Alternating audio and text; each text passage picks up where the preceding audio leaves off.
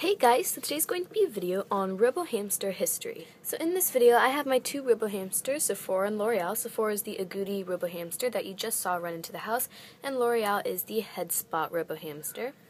And I'm filming this video outside, so sorry if you guys hear any background noises.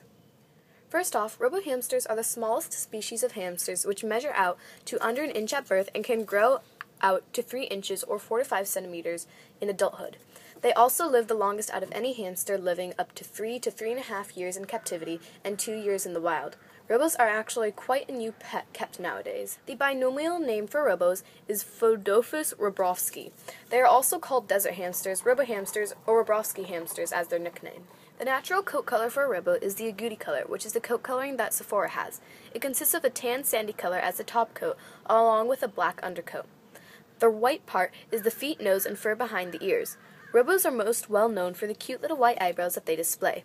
Because robos have not been around for quite as long as other hamsters, they don't have as many color mutations in captivity, such as the Syrian hamster. Robos originate from the Gobi Desert through Mongolia's desert to Kazakhstan, Russia, to northern China. Robos are well suited for the desert life because of their great efficiency to water. They dig and live in burrows and tunnels up to 6 feet deep and sleep in them during the day. They get up at dusk, which is one of their most active times of their day, and come back to their home around dawn, the other most active part of their day. So now I'll be getting into the history of robos with human contact. And I'm sorry if I pronounce any names wrong during this little section, but there are a lot of long, different names.